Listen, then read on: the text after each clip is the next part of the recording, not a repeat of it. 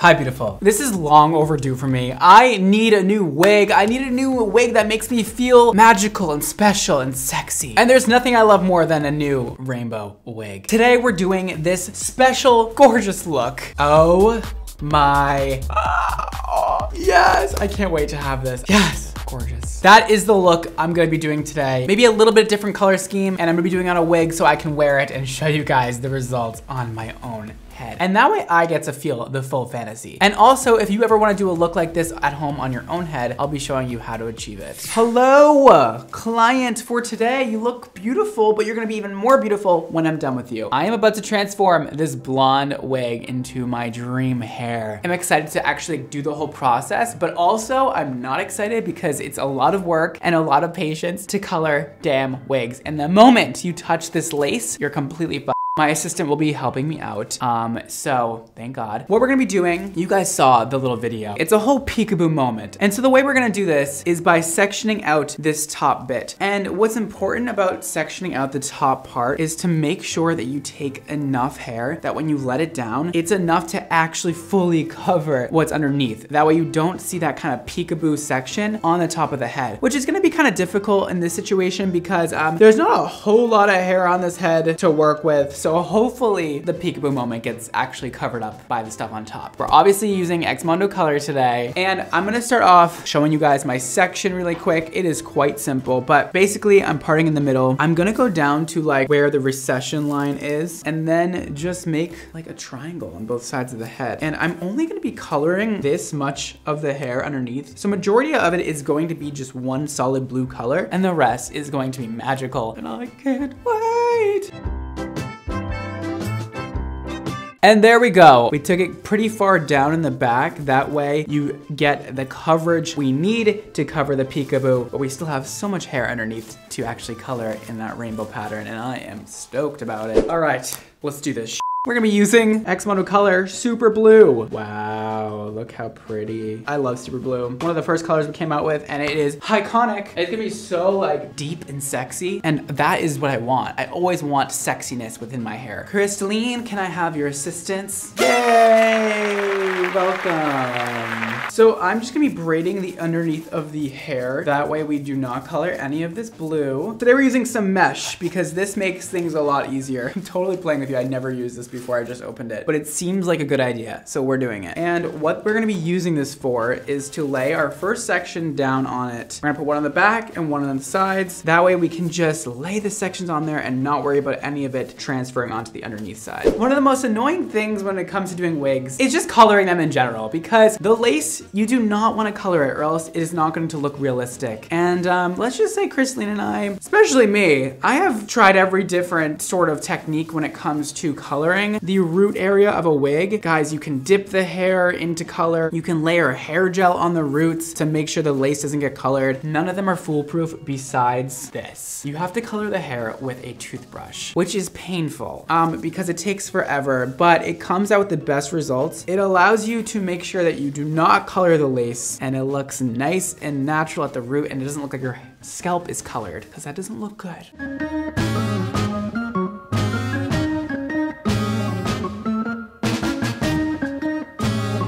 Update, we are making our way around to the top of the head, and it is a lot of work. And as you can see, I'm only going down 3 inches from the roots, and then I'm gonna go back with the actual hair coloring brush and do the ends and mids. The toothbrush is just that I do not color the lace and make it look all nasty.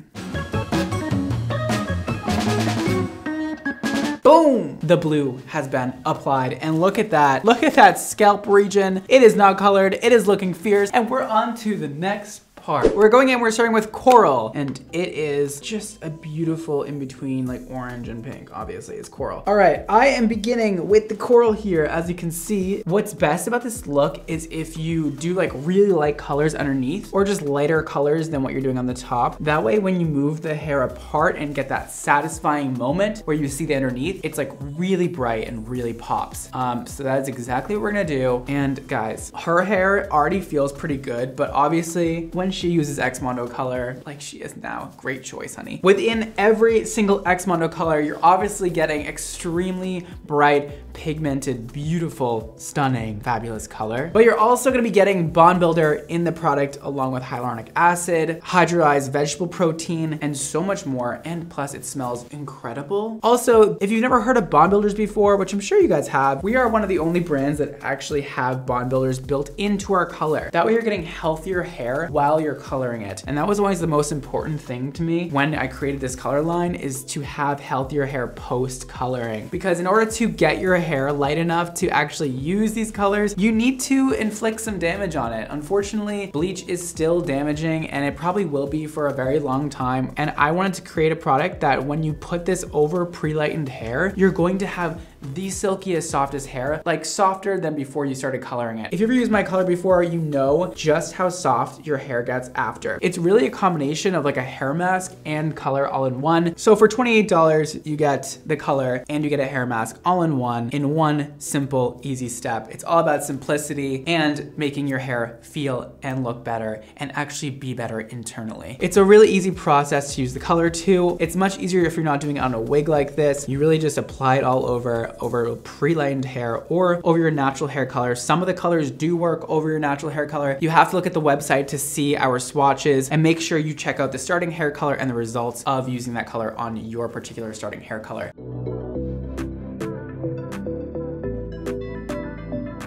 This is coming together already. I see it happening in front of my eyes.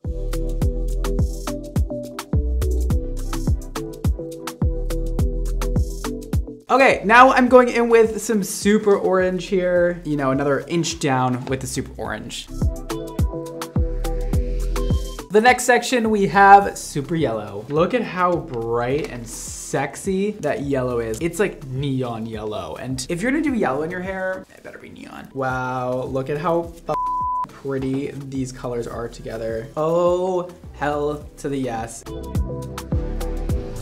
Another great thing about X Mondo color is that the formula is thick, but not too thick that it doesn't blend. If you put the colors side by side, you don't exactly like have to use a mesh or a foil to keep them separated. You can put them like directly next to each other. And if you don't actually go in and blend physically with the colors together, they will stay separated, which is amazing when you're doing things like this. But if you do want them to blend, just going in with your fingers like that, they will blend together quite easily. If you want them to blend, they can blend. And if you don't, they will stay apart, which is so nice. Because it is annoying when you have like super liquidy color that just runs into each other and you like can't help it and you have to like use foils, and it just adds more time onto the coloring process. I know for myself, I want things to be simple and easy, and color's already really hard, so we don't need to make it any harder. And lastly, but certainly not least, we have one of our new colors, lime green. And I'm definitely coloring a lot of her ends with the lime green. That is because she is going to definitely need a trim after this. Her hairs are a little straggly, and I'm not really feeling that for myself today. And just like that, we have completed the coloring process. The blue with the and the green and the yellow and the it's gonna look so cool. So we're gonna let that process for 20 minutes. I'm gonna rinse this off. I'm not gonna shampoo. And then I'm going to cut her hair. I'm going to style her hair, and I'm gonna plop it right on this head baby. And I'm gonna live my full blue slash peekaboo slash sort of rainbow moment. The colors are getting more and more vibrant as I sit on her head too. So this feels good, this feels right. Oh my God. Are you ready to see this masterpiece? It looks so good already. You guys. This is gonna be one of my favorite wigs I've ever created in my life. It already looks so cool, and it's not even dry yet. So first, she needs a little trimmy trim. I mean, like, ew, what is that? We want her hair to be all one length, and we don't want too much layering in there because we want the blue to lay on top of everything else and cover it up, which I don't know if that's gonna be possible because her hair is pretty fine, but we'll see. give her a little bit of angles in the front, you know, just to get that dead hair off. I don't know, I'm kind of living for the drama. I don't know if I want to bring it any shorter. You know, like I could, but I actually kind of like that you can see all the green on the ends. Like I love this fade from blue to green. I don't know if I want to get rid of it anymore. Okay, so we're ready for the blow drying process. It's gonna be so satisfying to watch. Another thing I want to mention is that I've learned over time that I like to avoid putting product in the hair when it's a wig until I'm finished with the look. I know that a lot of people do put product in, but it just makes it look kind of greasy and weighed down. And I want movement, I want life, I want sexiness. When you're doing a wig, you want to make sure that the hair is extremely flat and suctioned to the head if you want that really realistic looking wig. I also like to buy wigs that don't have a high density. Everybody thinks it's like better to have higher density. It's not. The lower the density, usually the more realistic it looks. You want your ends to be kind of fine because that is what real hair looks like. Plus, when it's finer at the top and you have less volume, the more it's gonna look like it's growing out of your head.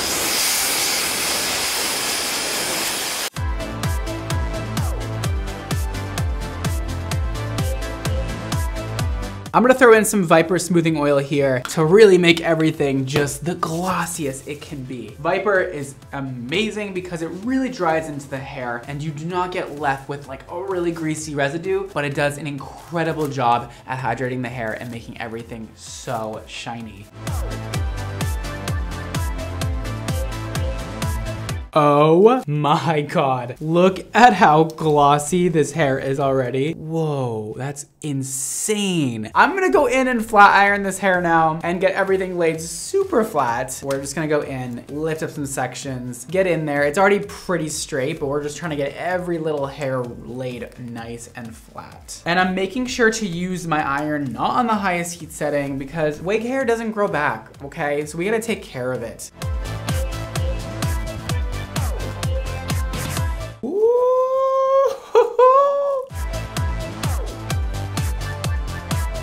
So now I'm just spraying a little bit of hairspray just on the top of her hair. And normally at this point, I would be using a hot comb, but I can't find it for some reason, which is really annoying, but it's fine, I'll get through it. So we're gonna use a very large curling iron and we're just going to place it on the top of the hair. This is at a very high temperature. This is at 430 degrees. And we're just gonna get that hair really flat to the scalp. This is what you can do if you don't have a hot comb, but it's not exactly the same. This is just to make it super flat to the head so that it looks very realistic on the person's head. And also I love to like make the hair go back here. I just feel like when you can see that area at the front, it just makes the wig look more real.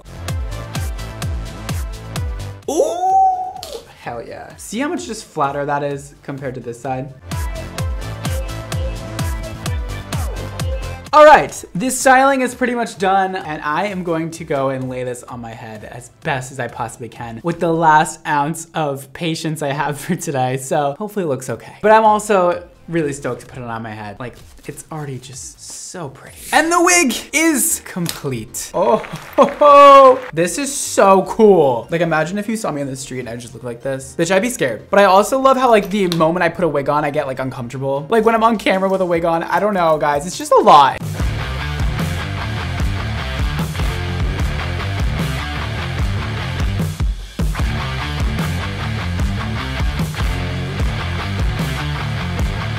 It's like definitely growing on me as I look at myself and I'm like, wait, shit.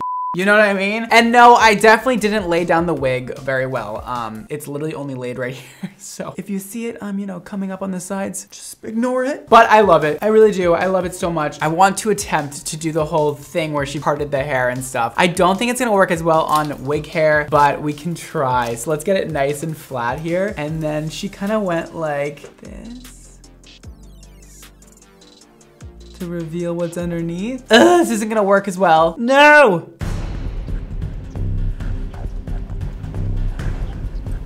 That was so anticlimactic. Okay, but it still looks really cool. Let me just part it, even though I can't do that whole thing that girl does. Okay, I can't see anything. This is not as cool. Maybe my hair is just not as nice as that girl's in that video, but it's fine. It's fine that all I wanted today was that satisfying moment, but we're just not gonna get it today. Like, this is my favorite part. The way that the hair on top lays and gives you that kind of ombre effect at the ends with the lime green. Oh, bitch. I'm feeling sassy. I'm feeling extra. See, I would wear it more like messy though. Let me show you some of the things the wig can do. First of all, look how clean that part is. No color. That's what happens when you use a toothbrush, okay? And also watch this.